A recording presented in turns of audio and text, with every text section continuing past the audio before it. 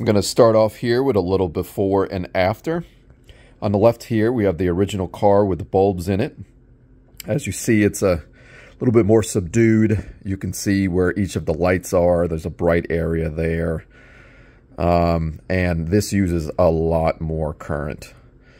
Now on the right here, we have the car with the LEDs in it. Much more clearer, brighter. Just overall looks a lot better.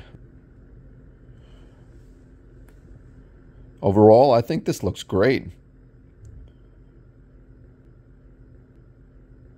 And a lot less current on the old amp meter. Let's get started with installing these LEDs in this passenger car. To take this passenger car apart, we got these 4 screws that secure the frame, and then these 2 screws that secure the seat inserts at the bottom here. So we'll go ahead and start with those. Throw that over here. Yeah, that'll work.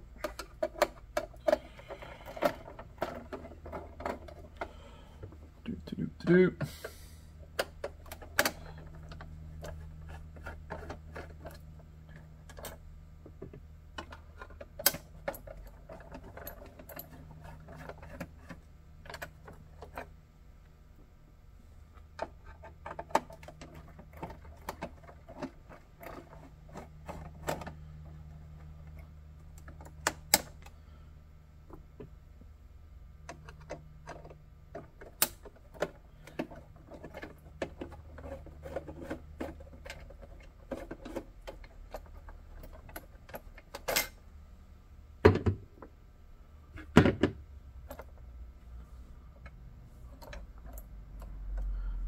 Okay, next in this model, you have to take off the end caps here. They just slide out. Also note that there is like a little piece of foil or something right here, and you have to place that back underneath when you do it. In order to slide this piece out easily now that it's unsecured, obviously you have to take this off first. So let's go ahead and do that. These are a little stuck, so I'm gonna use some force here.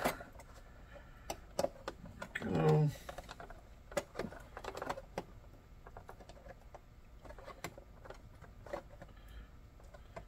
Pulling it out at the bottom here.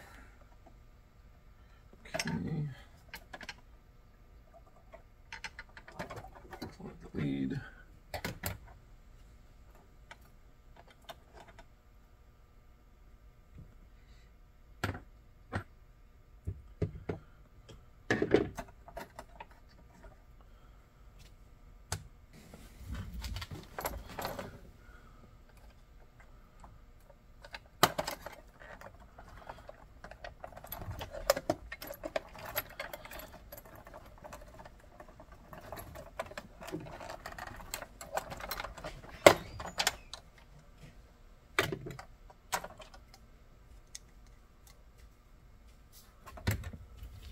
Now you actually could pop this off.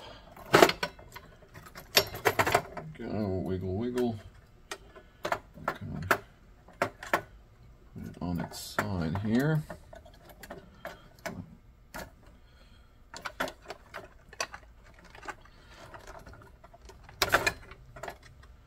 All right. That will be part 2. We actually install the LEDs instead of the bulbs, but first we actually have a board with some simple circuitry here. We have, of course, the bridge rectifier. I want to make a full bridge rectifier. That's right, it's not a dumb single diode rectifier. This is the resistor for these end caps and end of train lights.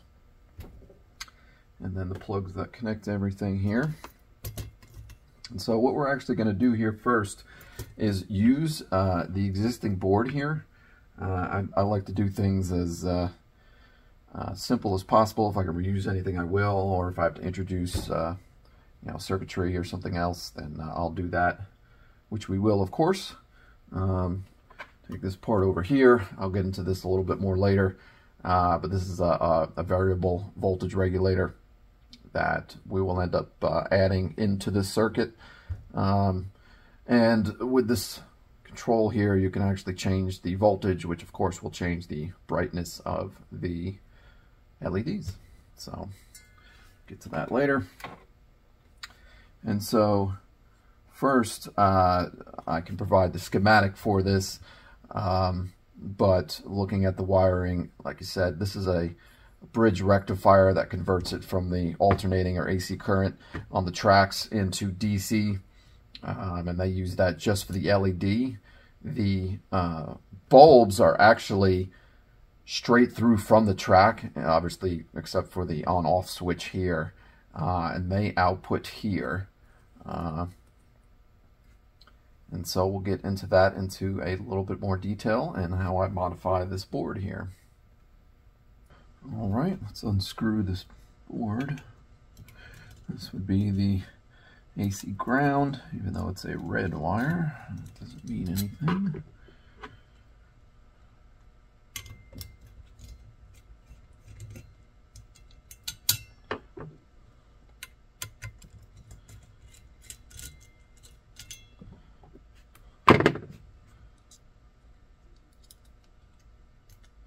And so, like I said, we're trying to reuse this circuit because it already has a bridge rectifier, and the voltage regulator that I bought here is actually DC to DC, so it needs to be converted from AC to DC, which is exactly what that bridge rectifier does. So we're going to reuse that part and then basically plug it from here and then output to the LEDs. So I found the easiest way to modify this board right here is to disconnect this wire. So I'm kind of have to scratch that off the easiest way. And actually I cheat with my soldering iron to kind of dig into the board there to get through that foil. You can do any different number of ways, I suppose. You can scrape it off or take a razor blade or something, Dremel, whatever, as long as it's cut. And so cut that and cut that. And then we're going to supply our own power over here. And then we're going to modify it and then connect the output of the voltage regulator back out. These are basically the output pins that would go here. The same with these. This goes to, as you see, it's split. Some goes to the LEDs, as it's written on the board right here, LEDs, and connects to the other connectors. And then you have power connector here. This is for the probably the lower deck, and then this is the upper deck. And we'll have a pin there, and then another. Since we disconnected the power switch, we can actually still utilize the power switch. Like I said, I'm going to scratch this off, so that would disconnect this lead. This lead goes to over here to the outside, which is on this side. So I'm actually going to just take a little jumper and connect this to this. Because this right here I found is actually connected to the power output right here. So long story short, when you disconnect the switch, it's going to cut the power. The other modification that I'm going to need to make is to pull up all of these.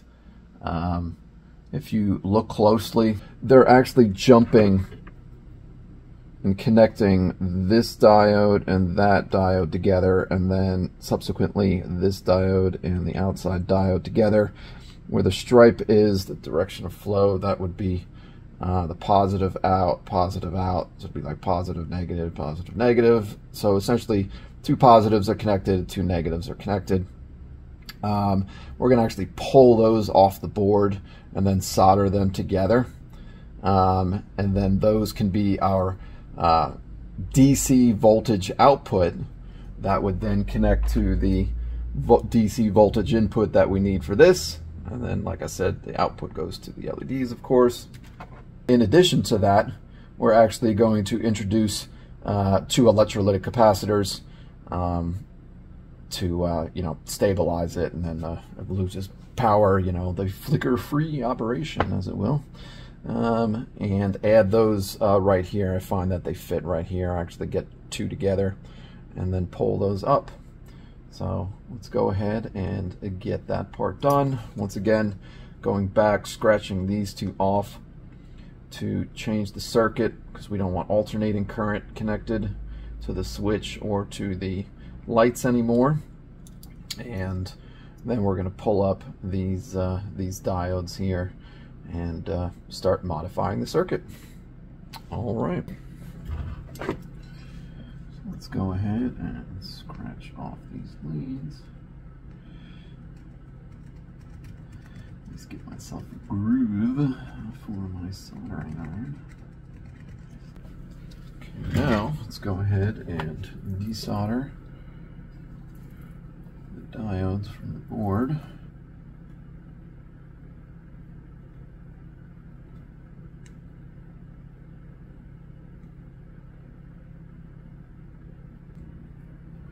Make sure you allow it to heat up first, otherwise you're gonna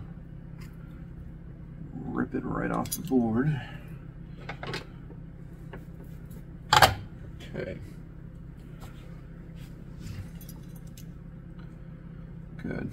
Let's take a look, make sure everything's all right. The traces still look good. Yes. There we go. And then the output, I will then take, once again, this is the input on this side, and then I'm going to take, let's kind of get it shot here. Right, so input, and then output, and then these wires will essentially go onto the board, onto their positive and negatives. Like I said, the one on the left here is positive, and the one on the right here is negative. We're going to solder together the two positives and the two negatives. The two positives are the ones with the stripe on this end of the wire.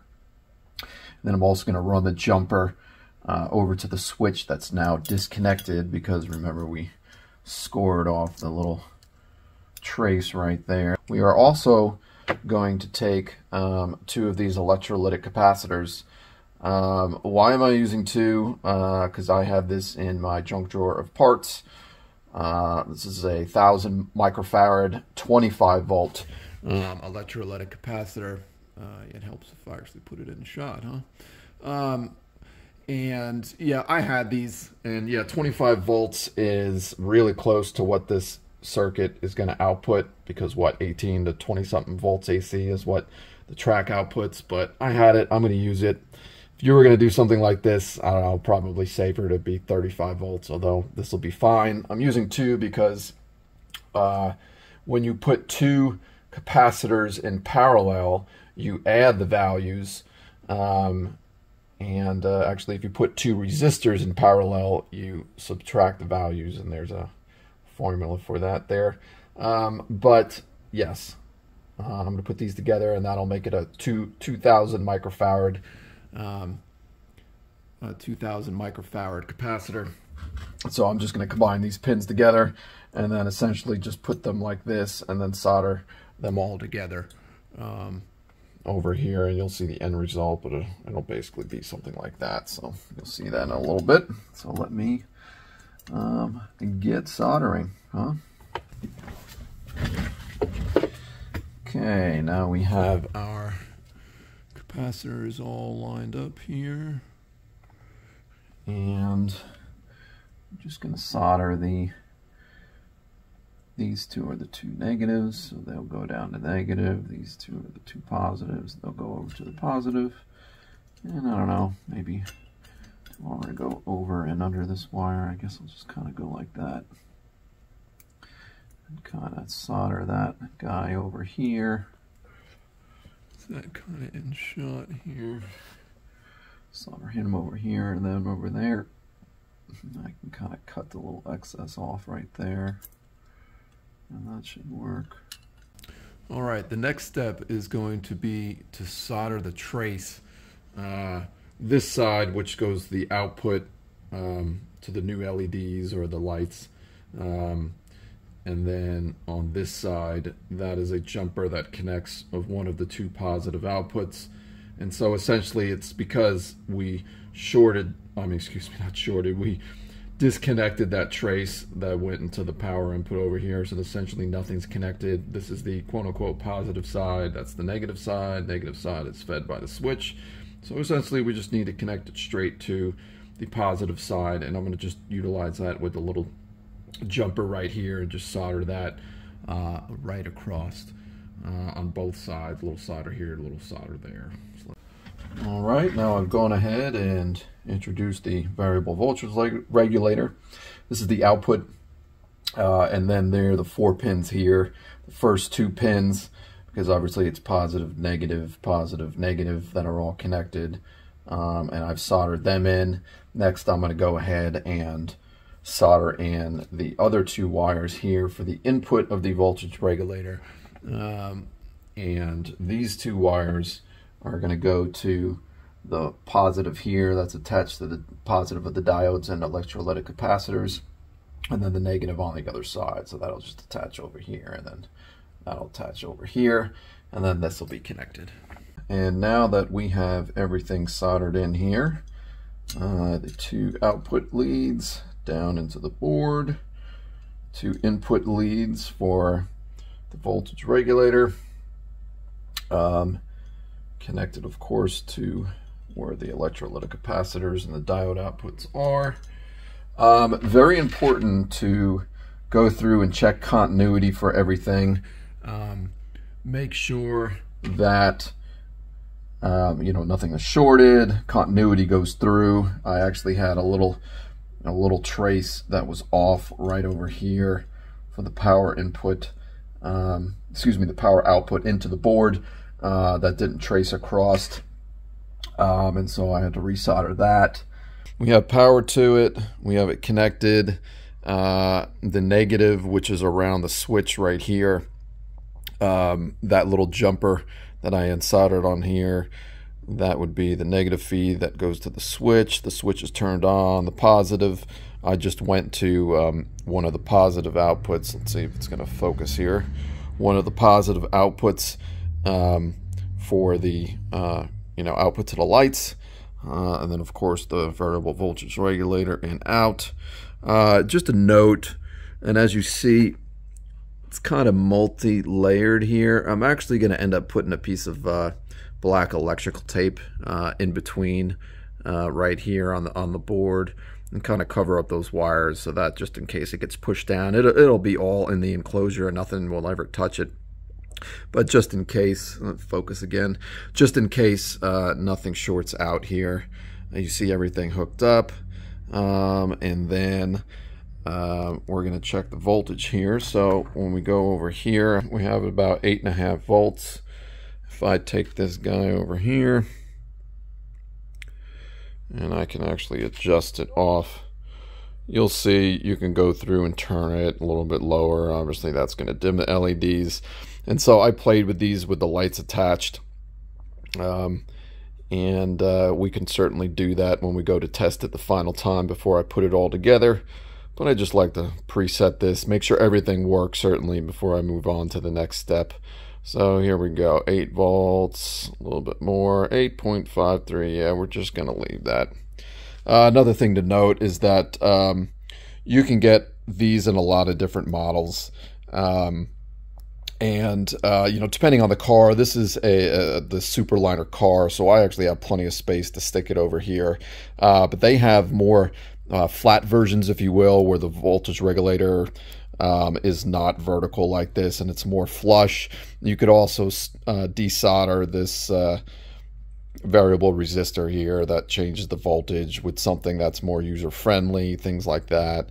Attach it with 2 wire leads. You could drill a hole in here and then have it come out the bottom. I guess I could have gotten more fancy that way, but I'm happy with keeping it where it is. Once I found a nice brightness that I like, and even popping it off and putting it on, I could change the brightness again. But that's pretty much it. Everything looks good.